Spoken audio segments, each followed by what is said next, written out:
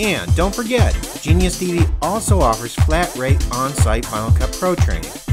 Let's start with tackling part of the event browser.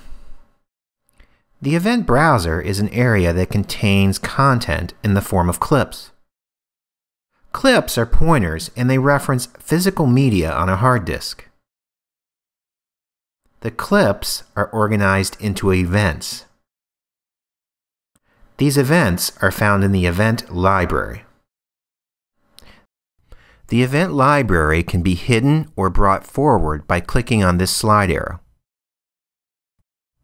You can think of an event as a physical job. Okay, you can see I've got 4 events going here. Each event contains specific clips related to that event. By clicking on an event, you will see the clips that belong to that event off to the right in the event browser area.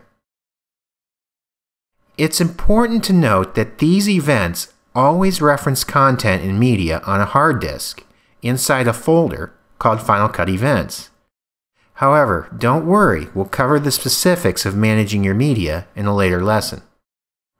By default, events are organized by each hard disk connected and the date created.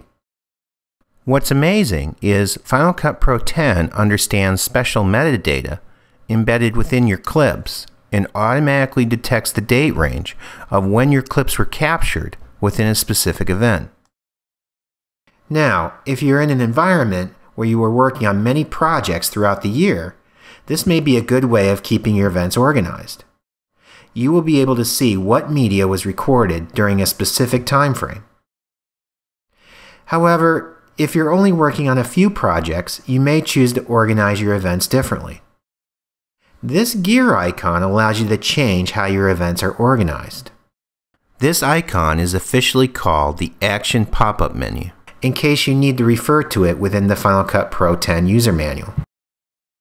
You'll notice how you can uncheck the options for grouping your events by disk and whether or not to show date ranges.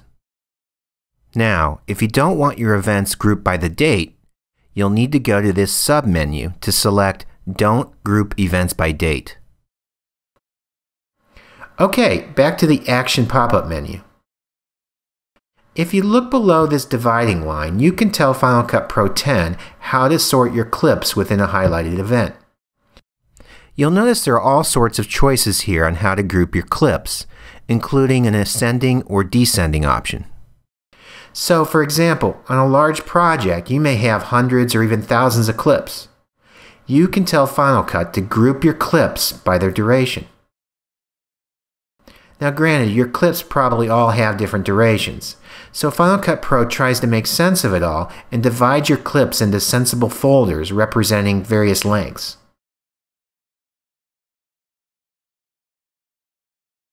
And of course, you can sort your groups by ascending or descending order. Okay, you can also arrange the individual clips inside or outside of a group. To avoid confusion here, let me tell Final Cut Pro to ignore groups.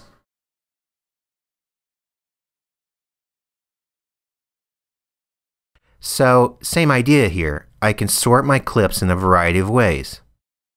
If you choose Sort by Name, the ascending option will sort your clips alphabetically.